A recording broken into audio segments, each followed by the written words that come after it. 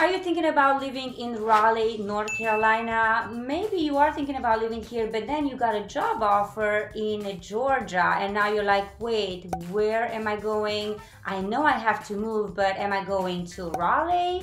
Am I going to Georgia? Well, in this video, we are going to give you some pros and tips of both living in Raleigh and in Georgia, so you can decide for yourself what's best for you and your family, so stay tuned.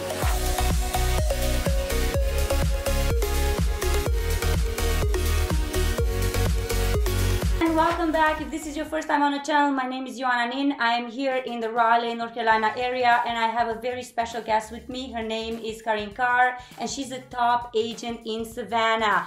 And we are going to go through pros and cons, which one is better, if there's anything like that. I don't think better might be the best word. However, we are both servicing the area, and we've been real estate agents for many, many years. So we know the ins and outs.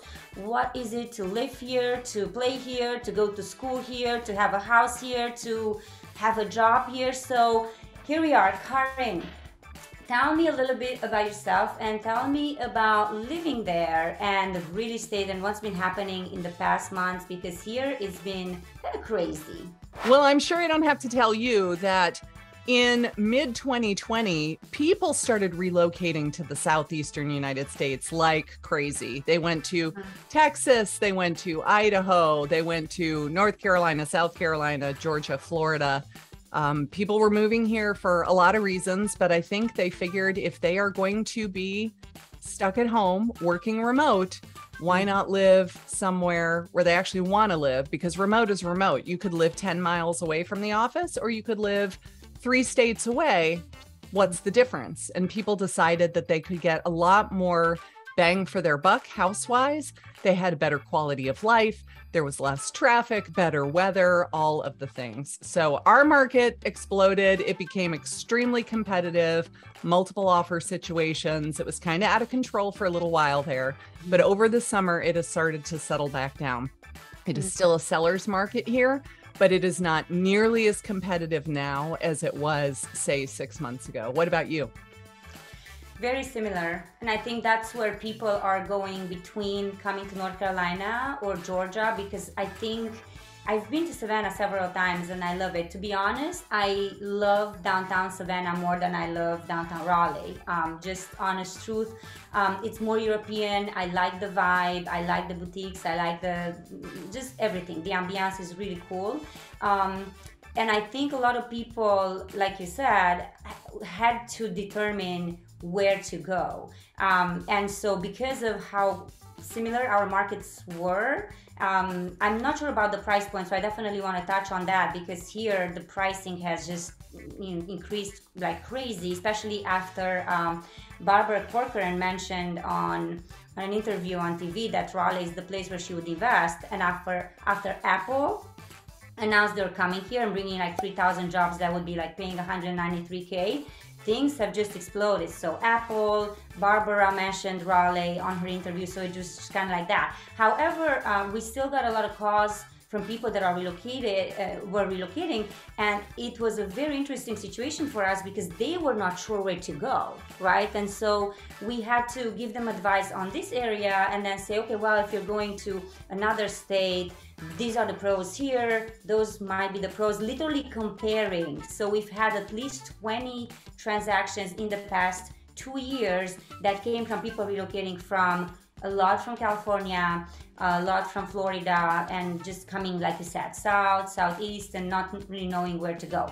And so the market was the same, very competitive. You had to have a lot of cash, above ask price, and also this is one of the big cons I feel for a lot of people, and I want to know how it is there in housing. Here you had to have a big down payment, which is called the due diligence fee. And people were really thrown off by that fee, because that fee in this state, if you decide to walk away for any or no reason, you lose.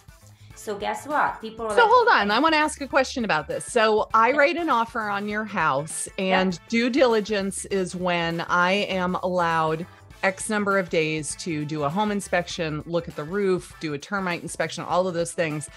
I have to pay a non-refundable fee in order to be able to do those inspections. And then if I decide I don't want the house anymore, I lose that fee. Yeah. Wow. Exactly. So, we don't have that here. Come on down to Georgia. Imagine the buyer coming from other states going, wait, what? So now you're telling me I have to put how much down? Not 5,000 or 500. They thought initially that I was joking, that I was mispronouncing. I'm like, no, I know English is not my first language, but it's not that bad. I understand 5,000 or 50,000 or 500,000.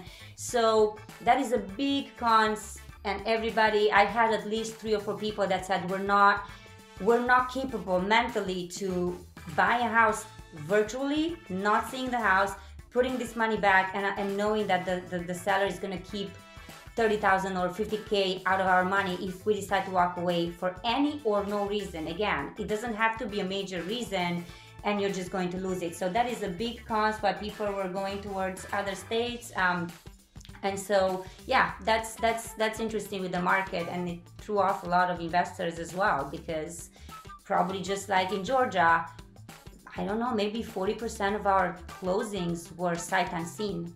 They were Did that come about after the whole COVID situation where people were moving to your state and they were writing offers sight unseen, and maybe people were getting into contract on multiple properties just so they could have their choice, and then they were canceling? Was it in reaction to something like that? No. That has always been part of our offer to purchase and contract. Wow. Okay. The amounts were tripled or quadrupled. It just turned into a really, really big math house. And so, no, always has been there, and it makes North Carolina a very difficult and a new perception, new process, and a lot of people need to mentally first agree to buying the house, even though financially and economically and job-wise they're ready to come, but and you have to have the money too. So even if you, let's say, Karin, you were to come here and say, Joanna, I qualify to buy a house at 1 million, I'm good to go. However, I didn't sell my house yet, and I would need the proceeds from my house.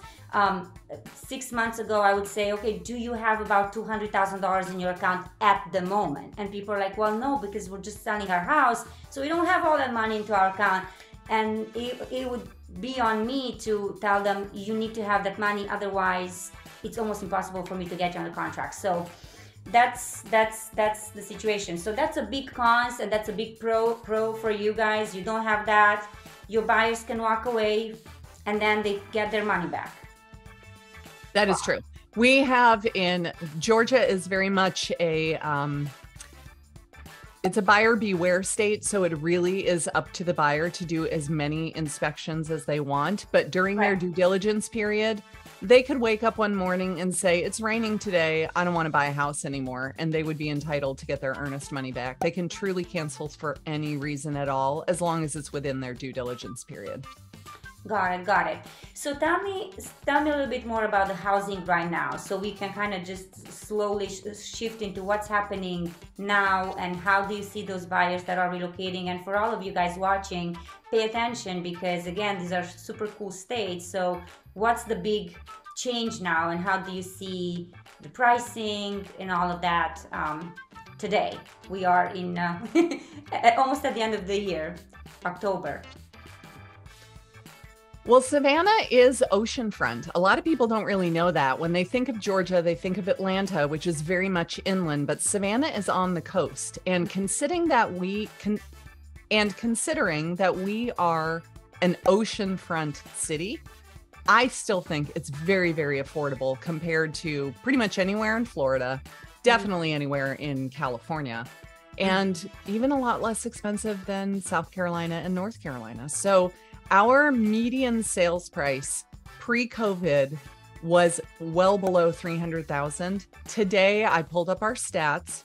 The average sales price in Chatham County, which is where Savannah is, along with all of the other surrounding suburbs, the average sales price is only $413,000. So to be able to live somewhere where you get a good sized house in a city that has an airport, an international airport. We have dining. We have, like you said, it's a really cool vibe downtown. It kind of reminds me of New Orleans. It's got like that spooky, haunted sort of feel to it.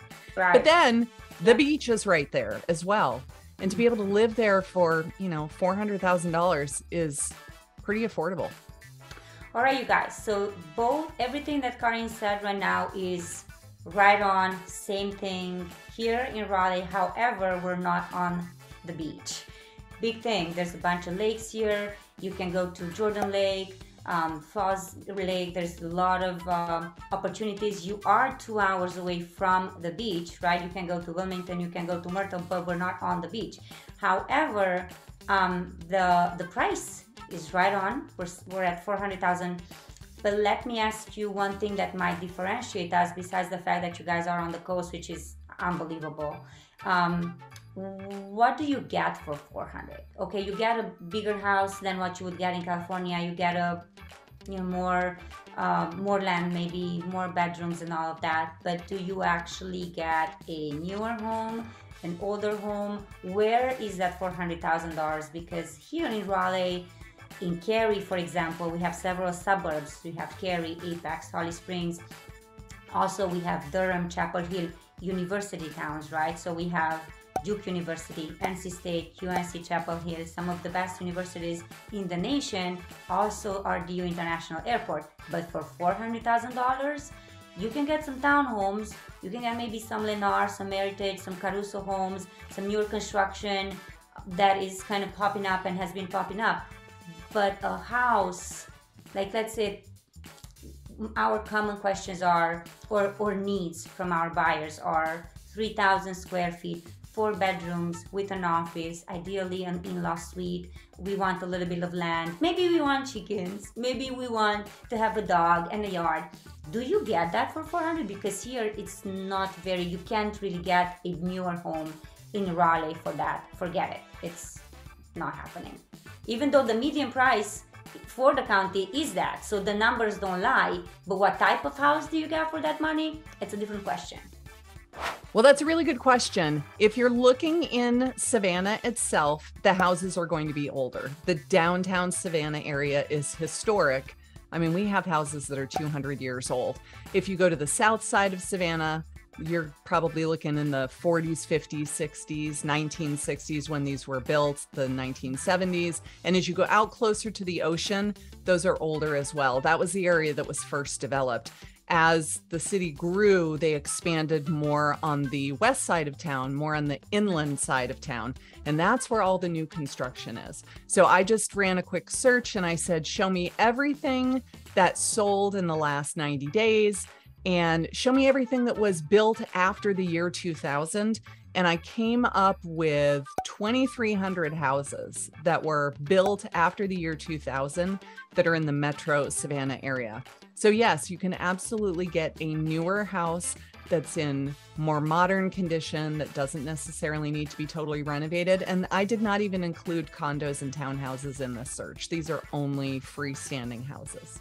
Wow, that number is unbelievable. Okay, so pros, cons. We already know that it's challenging for all of you guys to put due diligence, just different type of states. So you guys win on that big time.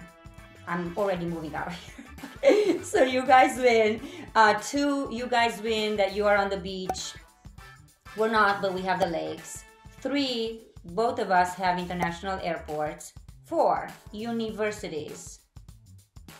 How are you guys? We have SCAD, which is the Savannah College of Art and Design, where if you are going to be an artist, a graphic designer, you're going to be in the film industry, SCAD is an amazing school and it is world renowned. That is great.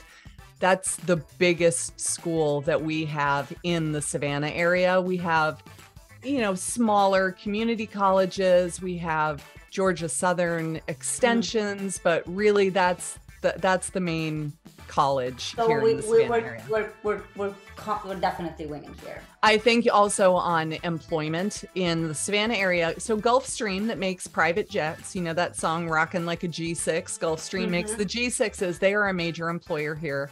as is the Savannah Port Authority. So those giant container ships that deliver huge, big containers. Yeah. That is here as well. Other than that, our main claim to fame is the travel and tourism industry. So hotels, restaurants, retail stores, all of those types of things.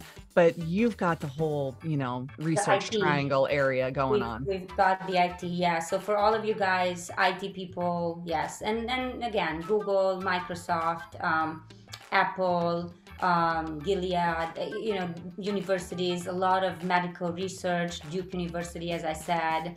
Duke Health is huge, so hopefully nobody ever needs to use their services, in a good way. But yes. So if you have a big major health issue, this is the place to be for sure. You're in the best hands.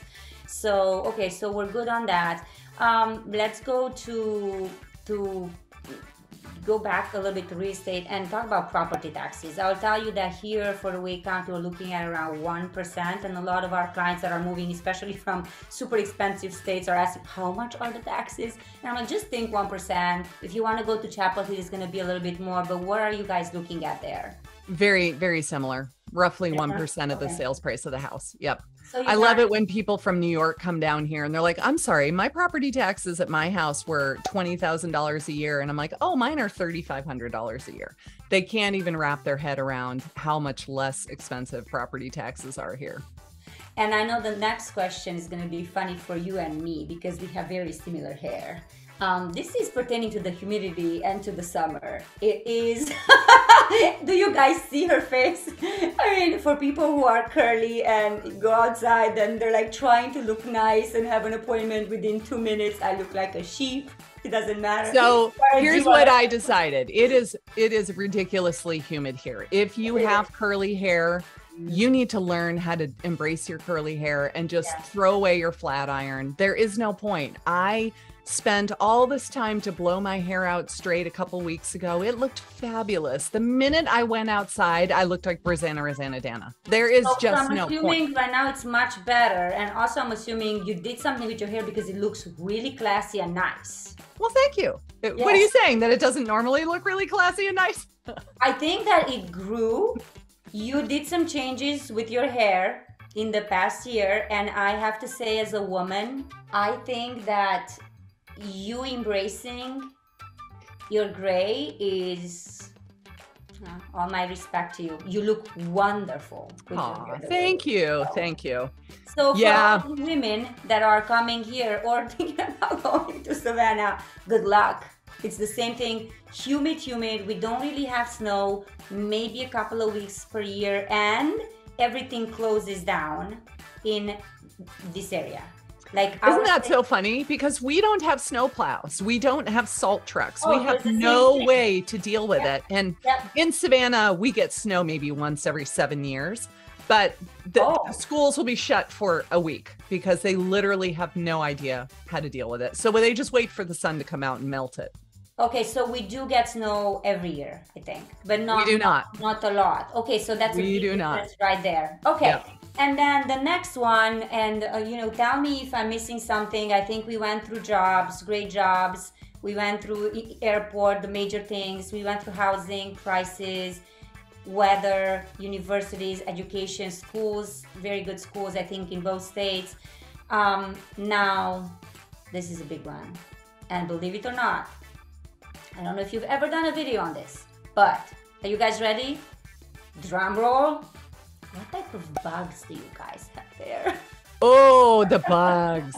Yeah. What type of bugs do you guys have there? Because here... So we live in a subtropical climate, and that means that we do get bugs. We like to call them palmetto bugs. Really, they're giant cockroaches, but palmetto bug sounds much less offensive. Are those the ones that you're talking about? No? No, they don't really make any noise, but they are this big. They are large, and they don't come because your house is dirty. This is where they live. They like this climate, this heat and humidity. So everybody here pretty much just hires a pest control company who will come and spray every 2 to 3 months and just get rid of them that way. We have alligators here. I have a pond behind my house, and I have seen alligators in that pond before. Now, they don't walk up my hill and eat my dog, but they are in there. So yes, the wild, that's a palmetto bug. Yeah, they're very attractive, aren't they? Ugh. So I think too here, actually. I don't love those. I thought they were called cockroaches.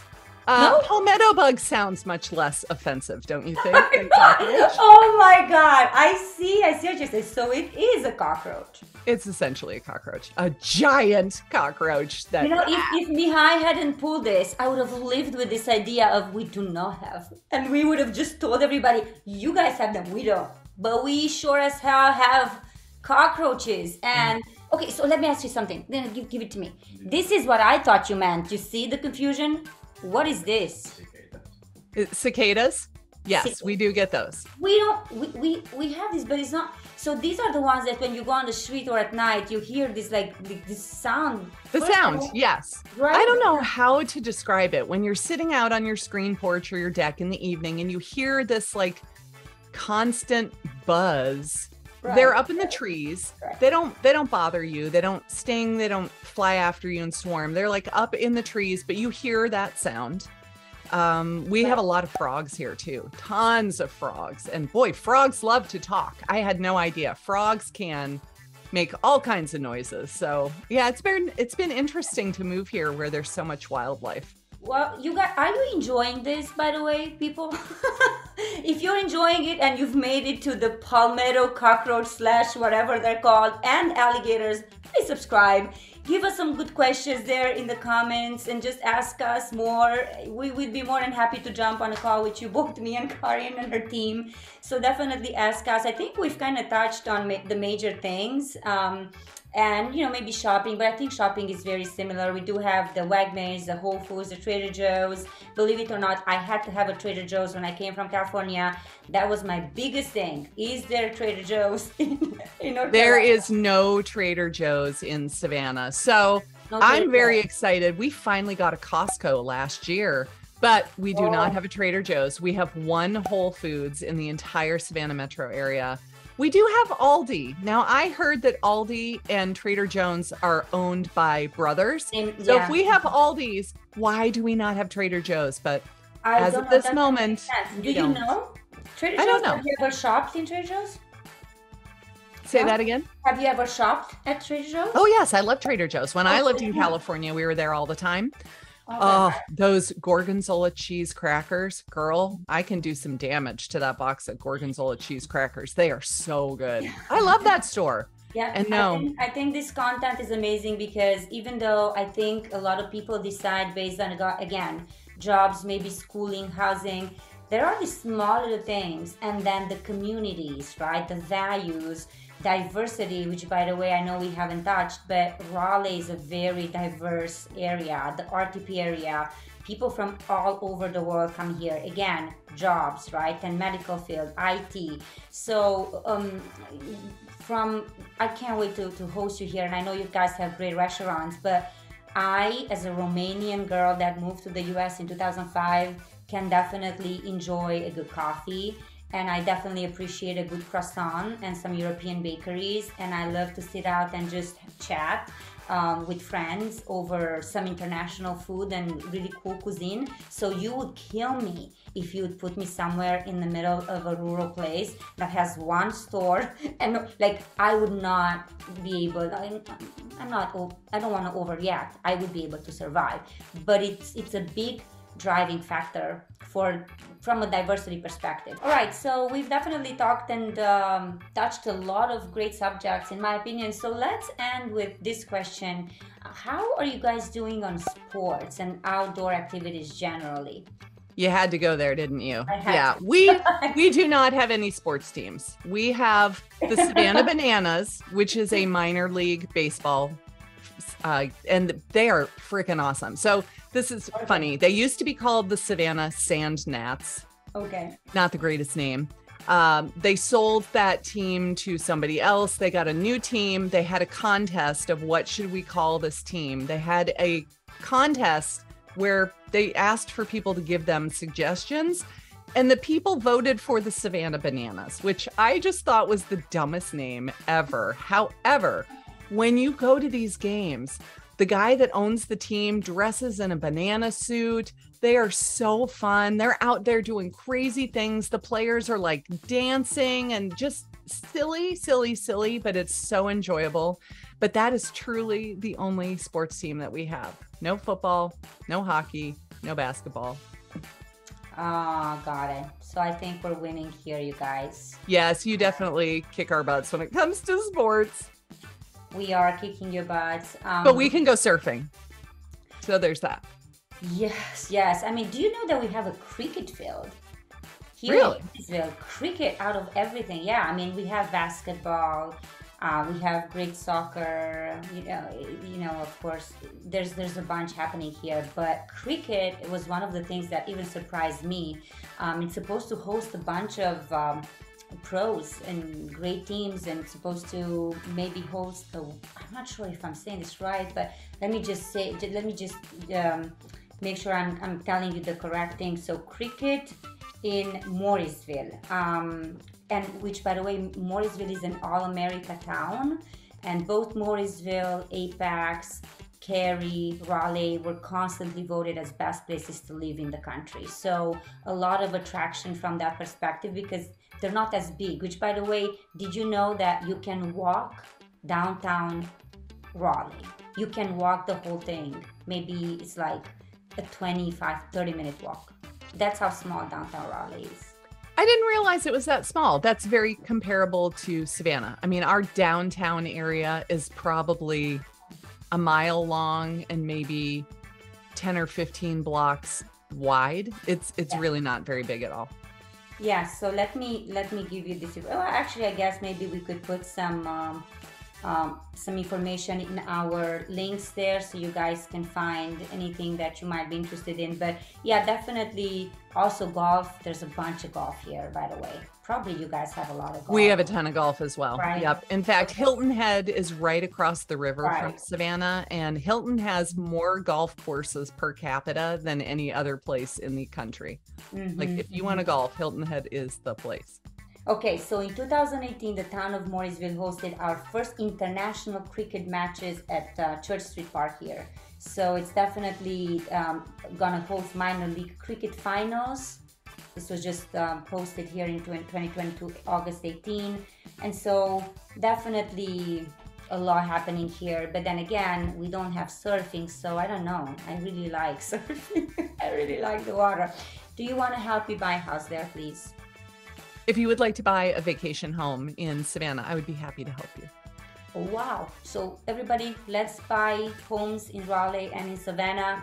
Are you thinking about coming to Raleigh, North Carolina? Well, the link is down below, and please schedule a Zoom call with me, and I'll put Karin's link there as well. Again, thank you so much for being here with me. I hope we've given you a lot of great information. We do have many videos that we post every single week for all of you guys, so you can be the first ones to know what's happening in the market here and in other states. So thanks again for watching. Connect with me, schedule a call at any time. Bye, Karin.